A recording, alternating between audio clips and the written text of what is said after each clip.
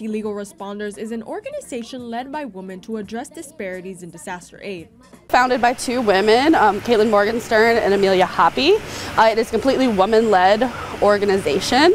We are called Emergency Legal Responders, and we help people and the public access legal information before, during, and after a disaster. From legal advice to services provided after a disaster crisis, Caroline Newman, Program Director of ELR, knows how important it is to understand the legal concepts during disaster.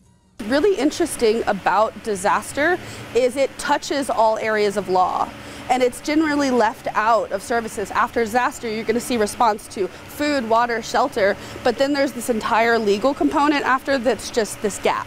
And so Emergency Legal Responders aims to fill in that gap. Bringing joy to those who work with ELR. It really brings me joy to be able to see that light bulb moment when people are like, oh, that makes sense now, and it never made sense for me before.